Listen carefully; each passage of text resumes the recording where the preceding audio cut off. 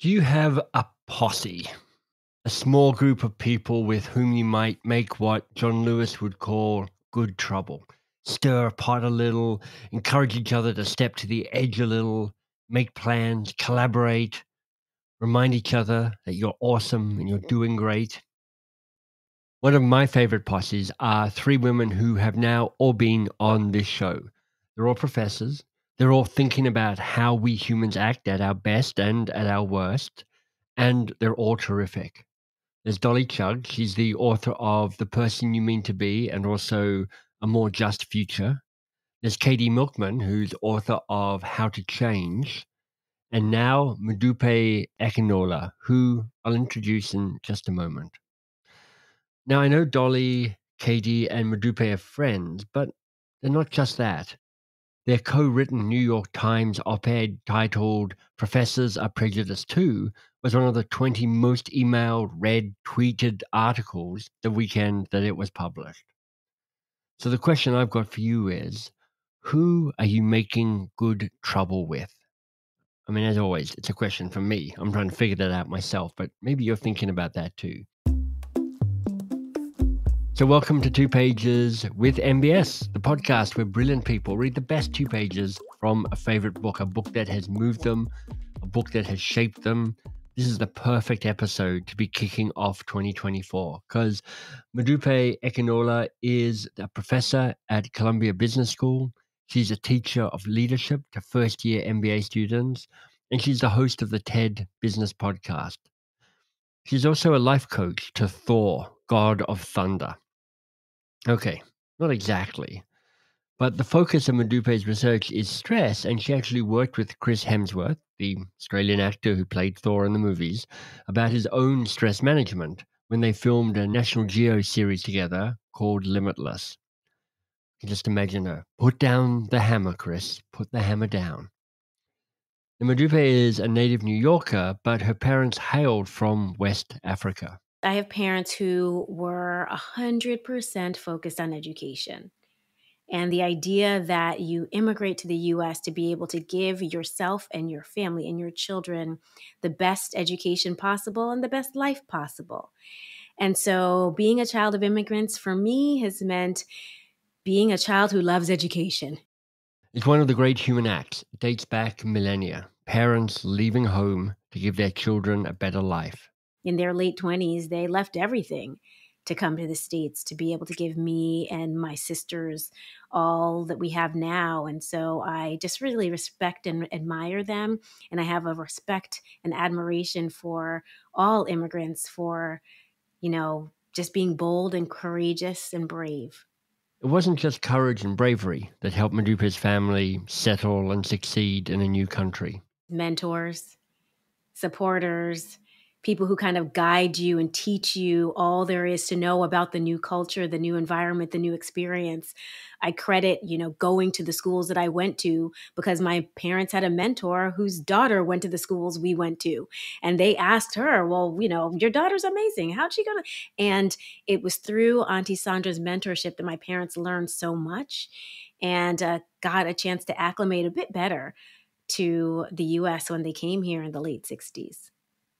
Now, I'm curious about stress. It's a fascinating topic. I mean, unlike Chris Hemsworth, I don't have to figure out what it means to be a movie star and a Norse god. But, I've got my own things going on. But stress is one of those words that means everything and nothing. So I really wanted to know how Modupe defined it. There are a couple of definitions that I love to use.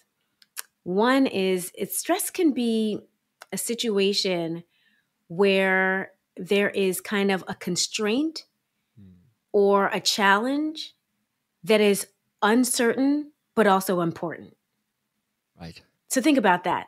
Most of the times you're stressed, it's because there's some type of challenge and you're not sure about how it's going to go. Right. And so that's one way to define it. Another way that I also find to be useful is that it's a situation where the demands of the situation exceed your resources to cope. Right. So there might be some danger associated with what you're doing. There's some uncertainty, again, that word uncertainty coming up. Yeah. And you don't know if you have the knowledge and abilities, the disposition, the kind of external support to to make up for those demanding things that are happening. So when those demands exceed the resources, you Yeah. feel very stressed. And the little I know about neuroscience is I think, when you're faced with uncertainty, you kind of basically move into a fight or flight response. That's your brain going, look, you're not sure what's happening here. Deal with it, attack or run away. Um, Yeah, yeah, I, uh, yeah. I suspect you've got a more nuanced understanding of other options to respond to stress. How do you help people to start navigating stress in a way that might be serve them better? Right. Yeah, your mind and your body are prepared for action when you encounter a stressor. Yeah. And the question that you should always ask yourself, or that I often ask myself, is, okay, I find myself in this situation. Let me take stock of how I'm feeling right now. Mm, And because just noticing, one thing is just noticing, is my heart pumping really hard? And yeah. if it's beating really quickly, then maybe I need to take some deep breaths to slow it down. Right. What's my mind telling me? Is my mind telling me, you can't do this, you can't do this, you don't have it in you?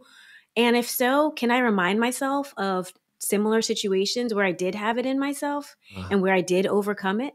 Can I recall all of the triumphs that I've had yeah. that gives me then the energy to overcome this stressor? So a lot of it is shifting your mindset about the stress that you're facing so that you can realize that, like, not all stress is bad. I've been and experienced stress and I've been able to rise to the occasion. And that Yeah. doesn't mean that there haven't been stressful situations where I've buckled under it. That happens. But more often than not, the thriving ensues because I have all it takes to deal with it in most situations. I just need to remind myself of that. So I love that you're pointing to two things. You're pointing to a kind of physical, visceral response. Oh, look, what's my heart doing? Oh, look, my palms, what are my palms doing? But also a head response, kind of what's the story Yeah. that's going on in my head? Look, I aspire to be Yes. that wise to notice that stuff in the moment, Modupe, but honestly, often under stress, I'm kind of so hunkered down on survival. I miss the moment, which adds to more stress. Mm. Do, do you have any Hmm. insight around what it takes to build this capacity to take a beat and notice what's going on? If that taking a beat is so important to help thinking about how you address what's in front of you. Yeah.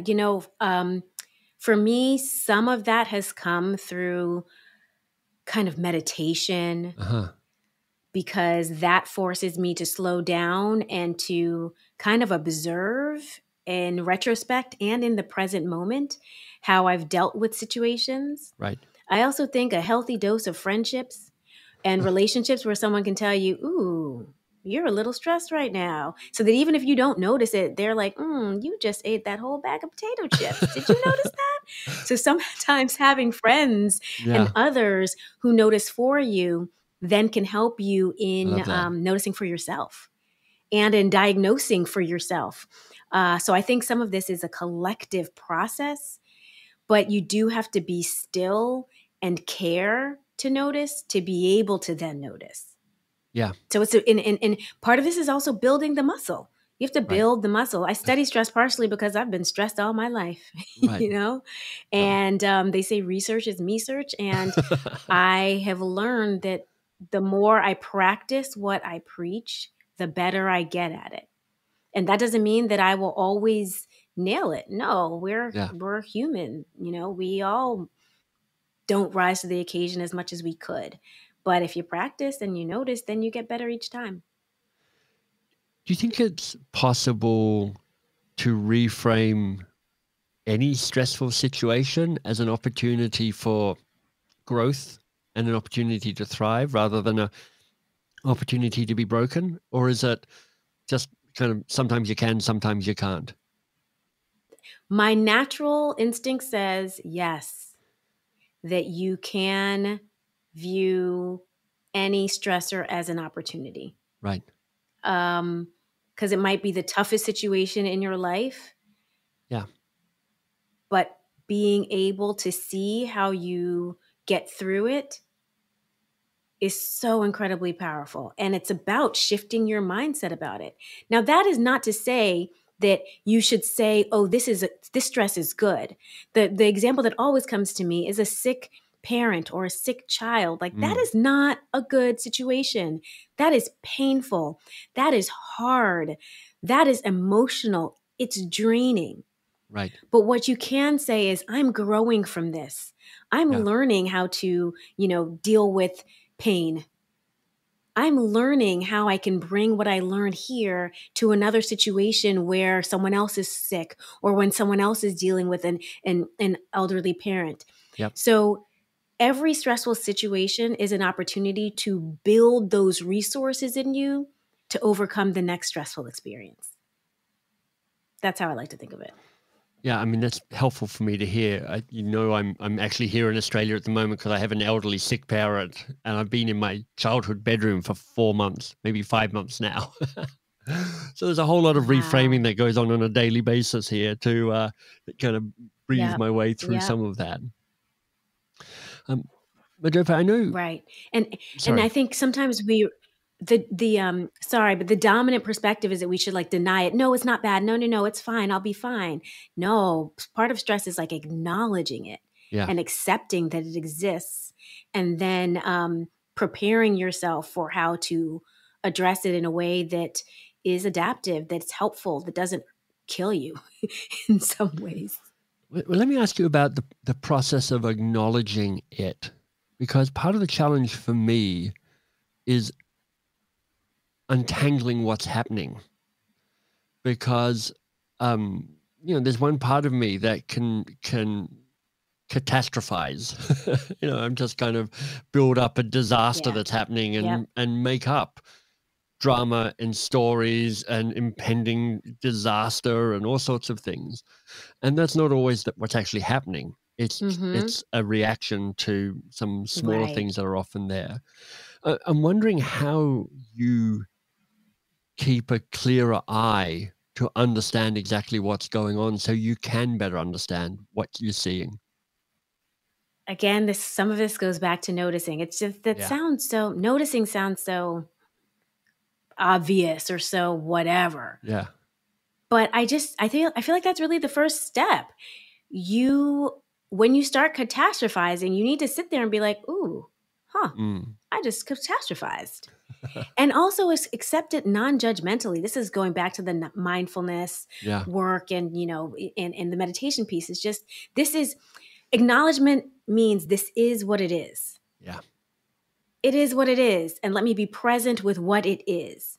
Right. And then once I acknowledge what it is, then I can say, what might I do differently? Or not even judge it in that way. Maybe just say, okay, this is just how I'm feeling. And I feel like catastrophizing. And it's okay to catastrophize right now. Yeah.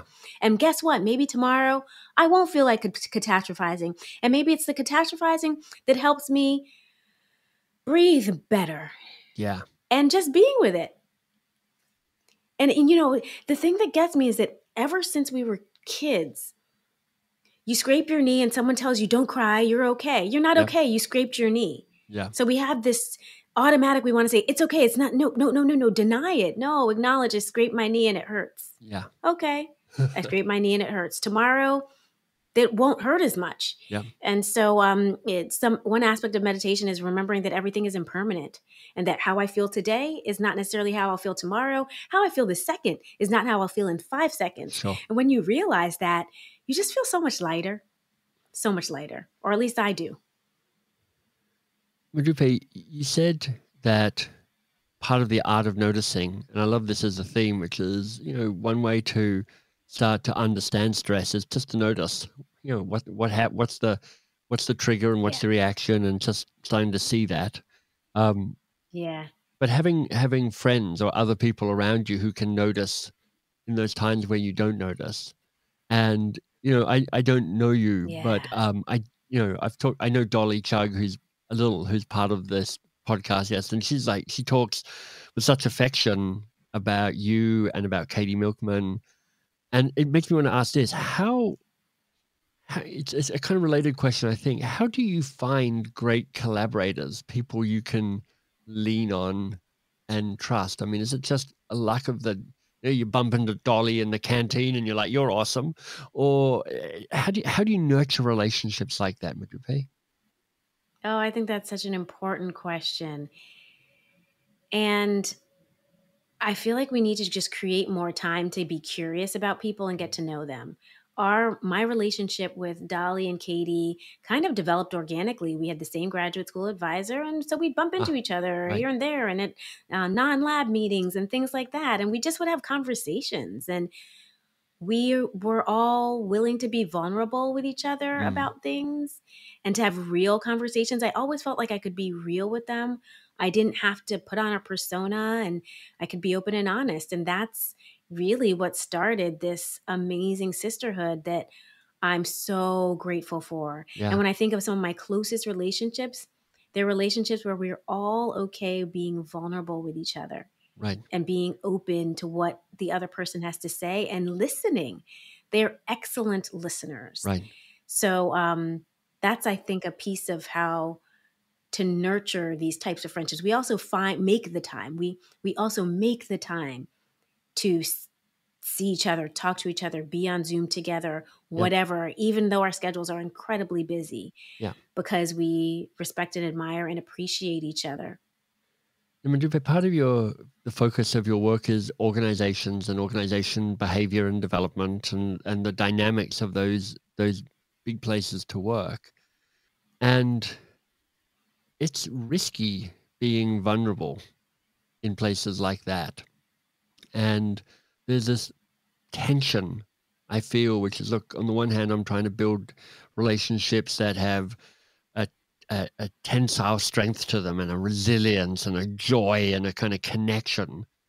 And on the other hand, there's Hmm. quite a lot at risk in terms of putting opening yourself up, particularly in a work environment where there are politics and power games that can play out.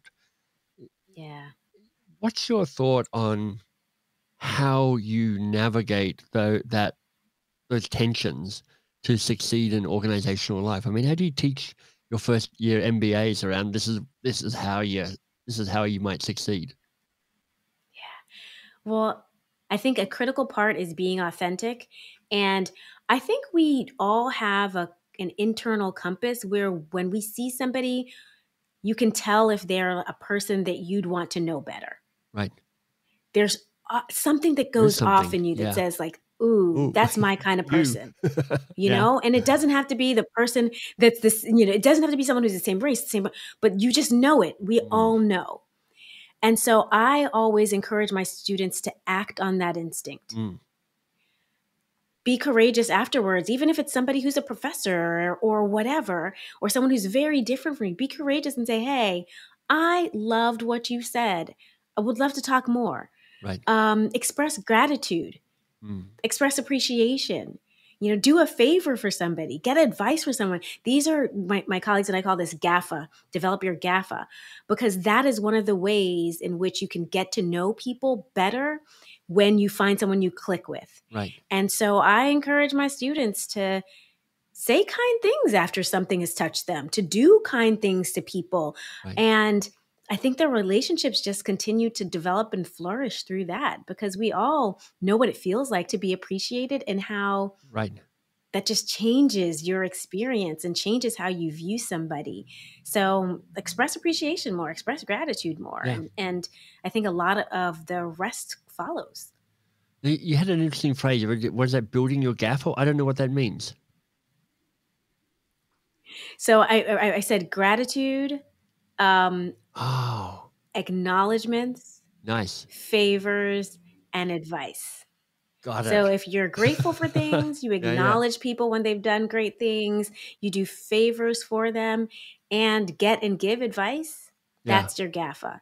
I And the love more that. you build those in an organization, the stronger the relationships you will have. I was going down the line of I missed the acronym, so I was going down the line of, I think a gaffer is somebody who's a woodworker on a film set. So I'm confused, but that I got it now. Hey, Madupa, was there That a sounds like such a kind of British type of word. Yeah, that it's that exactly? gaffer, Well, that's right. like The other thing a gaffer is the the manager of a soccer team in England. It's like, I'll go and talk to the gaffer and he'll tell me Is what that to do. right? Yeah, Oh. so you're spot on. It's a very British term. Yes, yes. GAFA, just an acronym.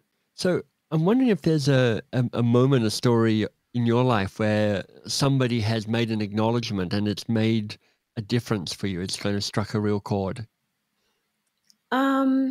There are so many moments like that in my life. Yeah. So I will focus on the most recent, which is, as I said, I'm a leadership professor. I teach first year MBAs how to be more ethical, thoughtful, Yeah. motivational, inspiring leaders. And I do have one session where I ask people to bring in something from their workplace that is representative of the culture of that workplace. Ah, that's interesting. And Dangerous. one of my students, yes, as because it's very important to understand that there are different like symbols and Right. different artifacts that represent our organizations that we have all over, and we don't really code them as kind of things that really help us in building culture. Yeah.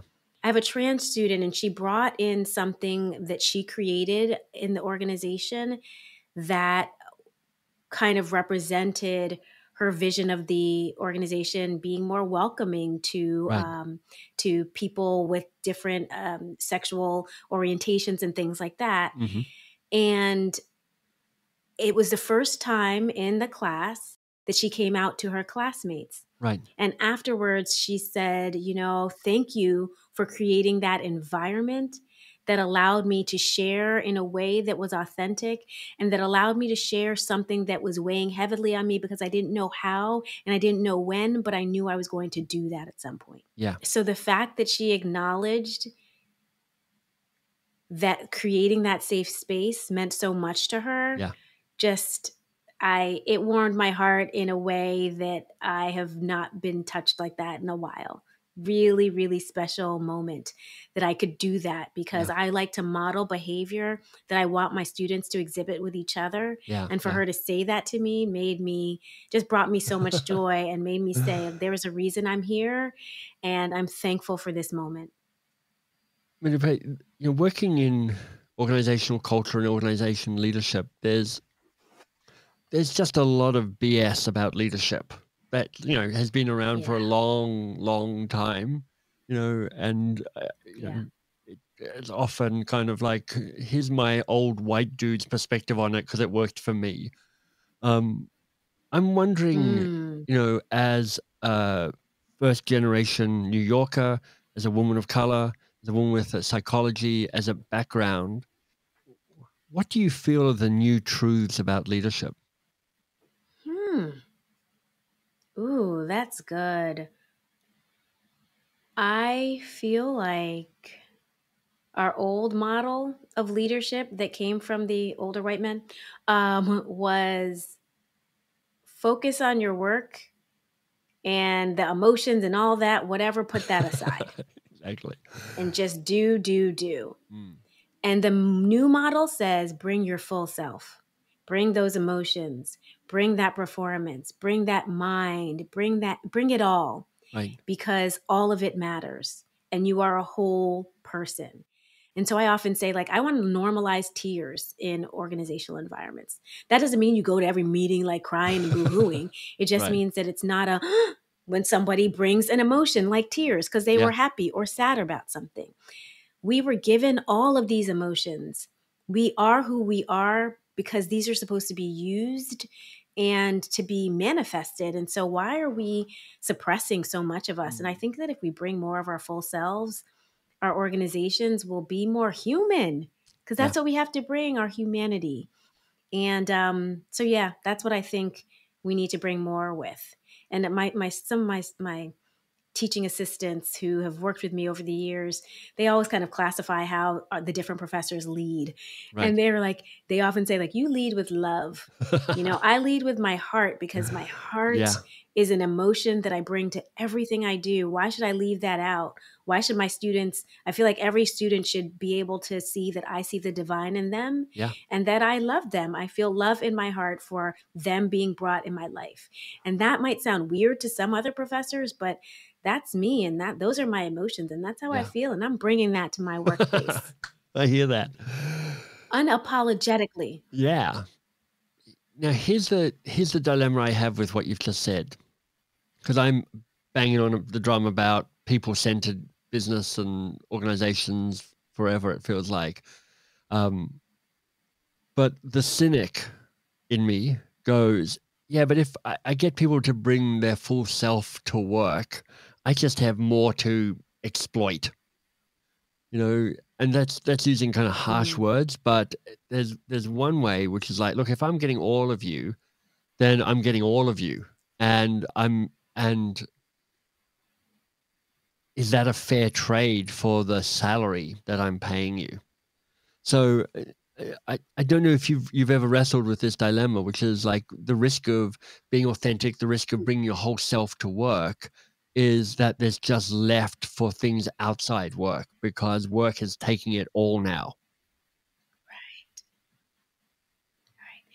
Well, so what's important about what you said is I can give my all, but still have my boundaries. Mm, Giving my all doesn't mean allowing myself to be exploited. It means giving my full self and knowing when nice. enough is enough, too much is too much, and feeling confident and comfortable saying, "Hey, no, that's not right. That doesn't work for me." So just as much as I can say this does work for me and this is great, I can say, "No, this doesn't work for me." And so that's one thing that I think these days many of us are struggling with. What are my Yeah, boundaries? And I think bringing your full self means also knowing and exercising that muscle of saying no and that muscle of knowing what your boundaries are. yeah. And I often say, kind of like, shame on me if I allowed somebody to make me give more than I was willing to give. Shame on me. I I have that as well, Modupe. And then there are also times where I've gone, look, there are times where I've definitely given more than I want, where my boundaries have been crossed. And like I'm a smart, educated, self-aware, pretty confident person, and I have been screwed over. And I'm like, it's because of the power dynamic. I'm like, it's really hard for me to resist my boss's boss because that's just the hierarchy of the Yeah. organization. Are human-centered businesses, do they have to be built that way from the start, or can you retrofit old organizations to have some of this more human-centered, people-centered sense to who they are? I think one of the reasons why I teach leadership is that I think that leadership can be a learned behavior. There are aspects Yeah, of it that you can learn. And that's why I believe in it. And that's why I teach it. So I think that often our worst leaders weren't taught any better. yeah. And so it's incumbent on us to teach them what we need Mm, to be able to help them to become more I love effective that. and to help them not exploit and whatever. Now that's not to say there aren't going to be people who are going to exploit. Yeah, There are always going to be people who are going to do that. But I think there are enough in this world who are not. And so it's a combination of teaching people how to be more effective leaders that aren't exploitative, but also recognizing if you're in an environment where they are trying to exploit you and leaving. But one thing also came to my mind when you asked that question, yeah. which was when you said about your bosses, whatever, and all that. It's so important to have relationships that can help you in pushing back and help you in knowing your boundaries with Mm, even more senior people because they can provide you great cover in times where you need it, in times where you do feel like your boundaries aren't being respected. So this goes back to the building connections with people who yes. can help you when you don't have the courage to protect against your own desire to say yes and to allow your boundaries to be crossed. Madupa, I've kept you from telling us about your book just because I keep geeking out about all the stuff that you know, and I want to hear you tell me about leadership and culture and stress and the like. But it's time. So tell me, what book have you chosen for us today? So this is a little bit unusual, but I have chosen a chapter of the Bible, Interesting. Now, Genesis chapter 37.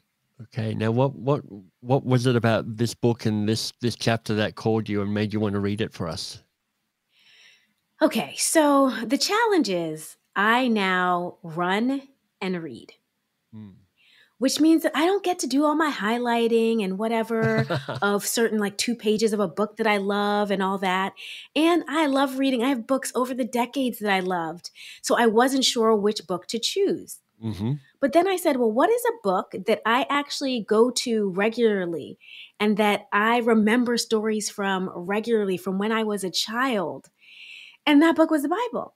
My mom and my dad used to read us Bible stories and all that, and I loved them. I felt they were so engaging. So I said, let me go back to one of my favorites, and that's what I chose: Genesis chapter 37, which is about Joseph's dreams. Ooh. Modupe, please do read us Genesis from the Bible. Thank you.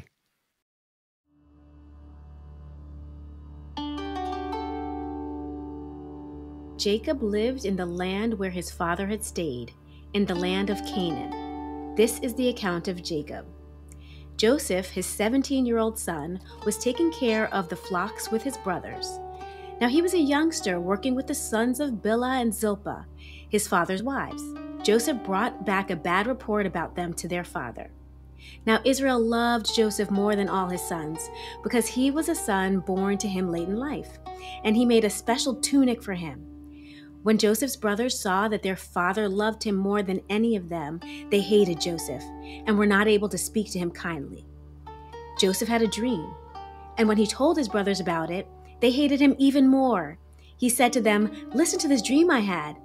There we were, binding sheaves of grain in the middle of the field. Suddenly, my sheaf rose up and stood upright, and your sheaves surrounded my sheaf and bowed down to it." Then his brothers asked him, "Do you really think that you will rule over us or have dominion over us?" They hated him even more because of his dream and because of what he said. Then he had another dream, and he told it to his brothers. "Look," he said, "I had another dream. The sun, the moon, and the 11 stars were bowing down to me." When he told his father and his brothers rebuked him, saying, "What is this dream that you had? Will I, your mother, and your brothers really come and bow down to you?" His brothers were jealous of him, but his father kept in mind what Joseph had said.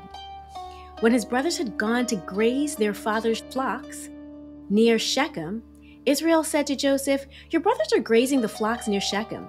Come, I will send you to them." "I'm ready," Joseph replied. So Jacob said to him, "Go now and check on the welfare of your brothers and the flocks and bring me word." So Jacob sent him from the valley of Hebron.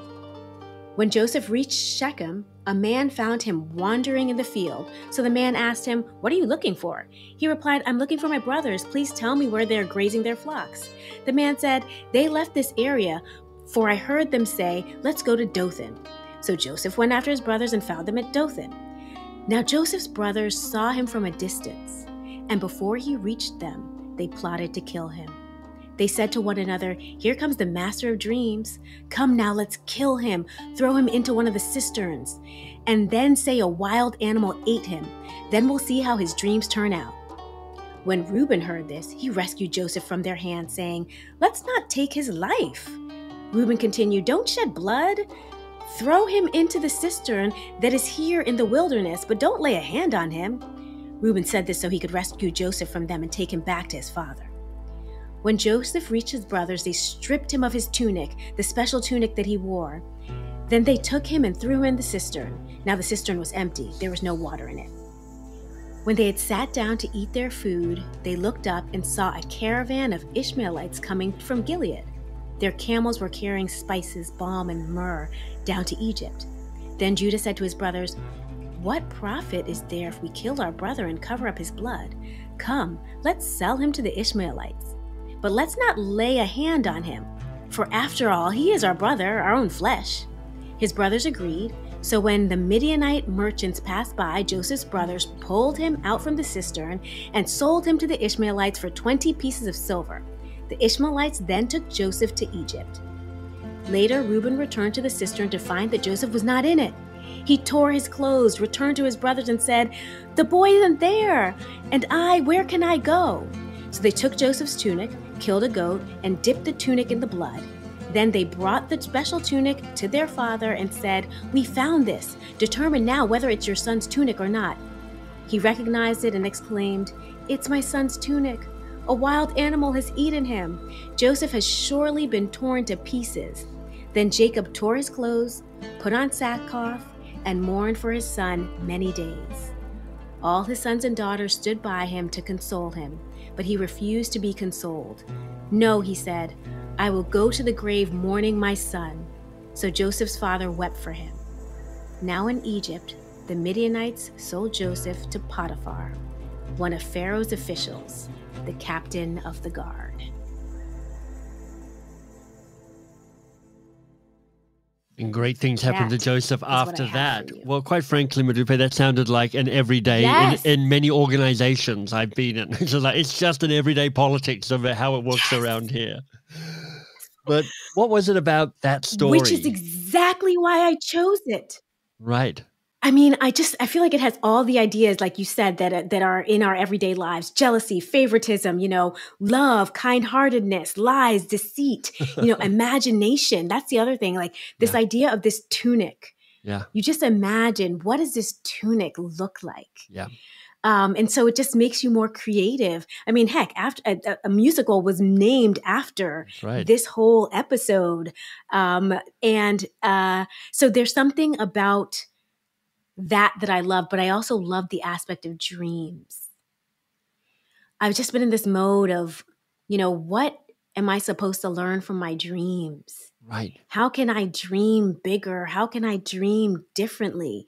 And it just shows that there's power in your dreams. And if you know how the rest of the story goes, yeah, those dreams kind of came to life in an amazing way. And so that's what made me choose that.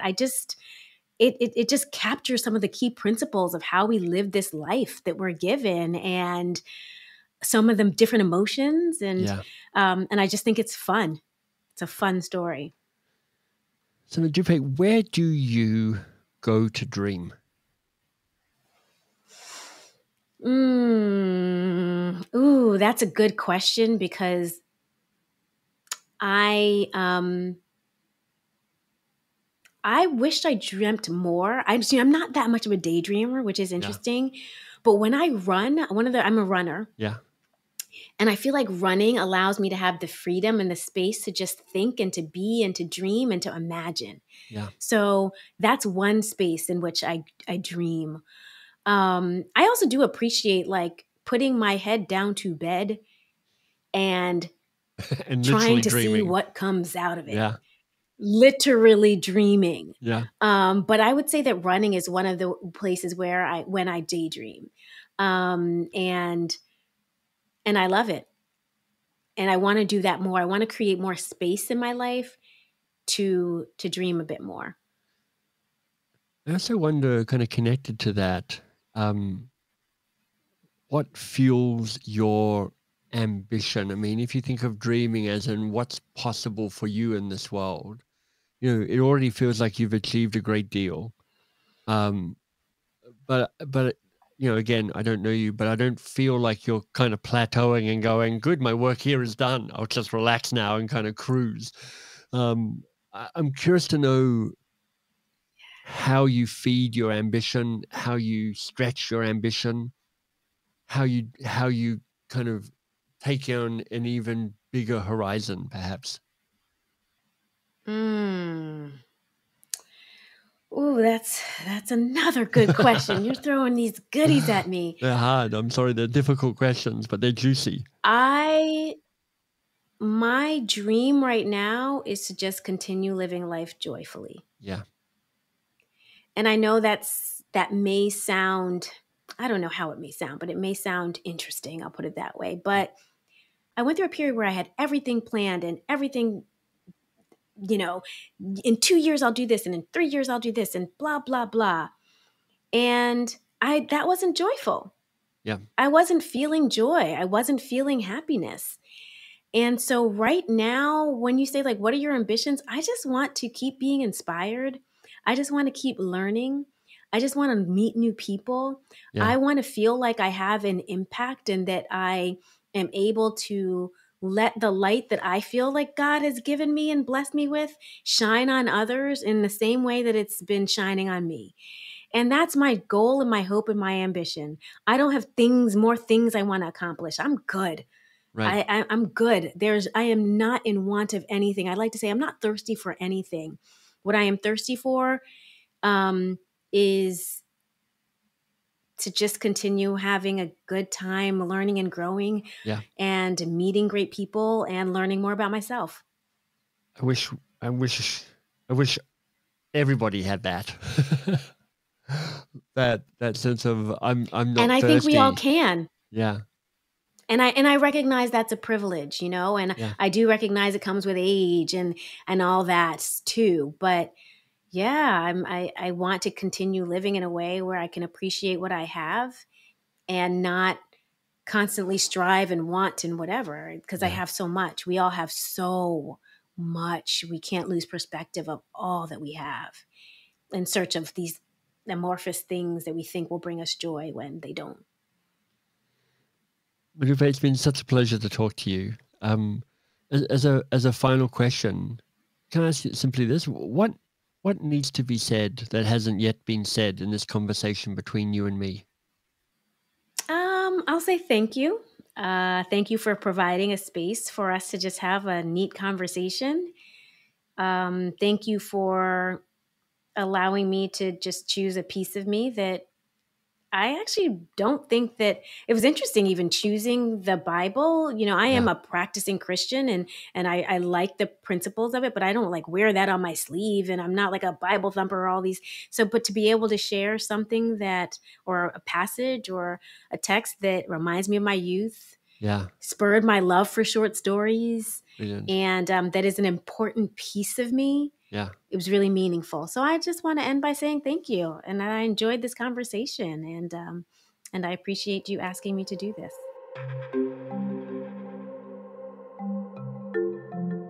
I mostly don't remember my dreams, but occasionally I have these kind of periods of time, little bursts where I do. And then, honestly, it's just wild. And I'm in one of those periods right now.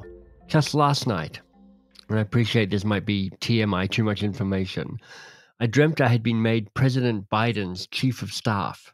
But then I had this thing with a cufflink going missing, which meant I missed a key meeting, and I think it all went downhill from there.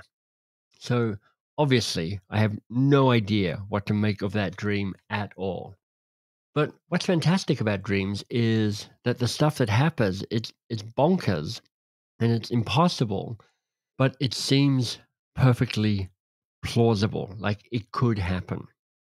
I guess that's what I like about, let's call it daylight or awake dreaming. This is when you're sitting there imagining, well, what's possible for me? Because when you're in that mode, there's a sense of permission. As I said right at the introduction, this is the first podcast for the new year. And it's really a fine time to ask you. So, what are you dreaming of? Not what are your resolutions? That's less interesting to me, but what are you dreaming of? What are you hungry for? What are you ambitious for? What are you longing for? What's calling you? What's the 10 times, the 10x version of the best thing you have right now? What does that mean? What does that look like? What does that taste like? If you like the conversation with Modupe, you can guess I'm going to hark back to the two women I reintroduced you to at the start of the show, Dolly and Katie. So Dolly Chug's episode is called How and Why to Be Good-ish. That's number 20.